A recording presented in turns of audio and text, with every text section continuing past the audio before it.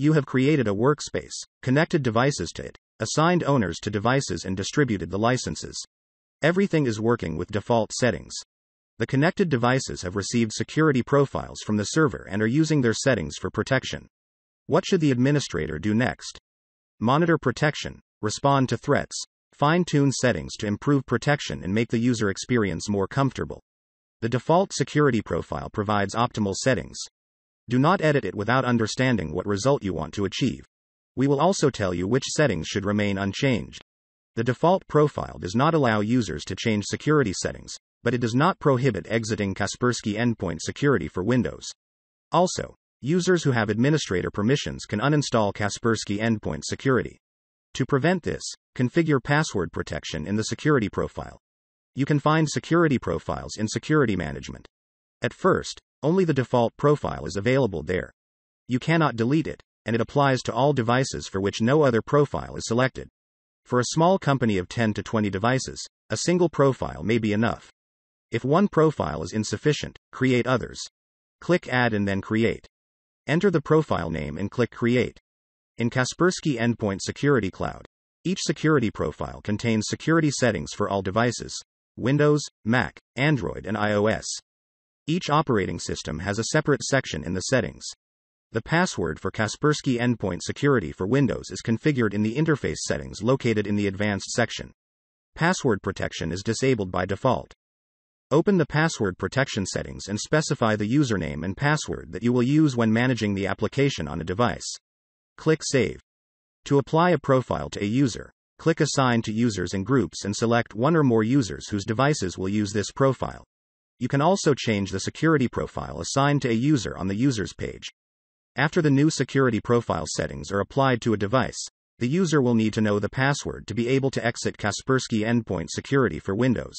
Scanning removable drives helps prevent the spread of malicious files.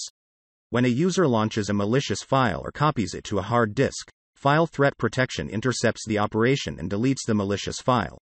However, if a file is simply stored on a removable drive and the user does not try to do anything with it, protection against file threats will not process that file, and it will remain there. If the user passes the drive to a customer or partner, they can infect their computers. As a result, the company's reputation can be compromised, even if its computers do not get infected. That is why we recommend that you configure automatic scanning for removable drives whenever they are connected to computers. Removable drive scanning is disabled by default. Scanning is configured in the Security Settings section. You can choose between full and quick scanning. Full scanning will scan all files on the drives, including archives. This way, more dangerous files can be detected, but the user will have to wait a little longer.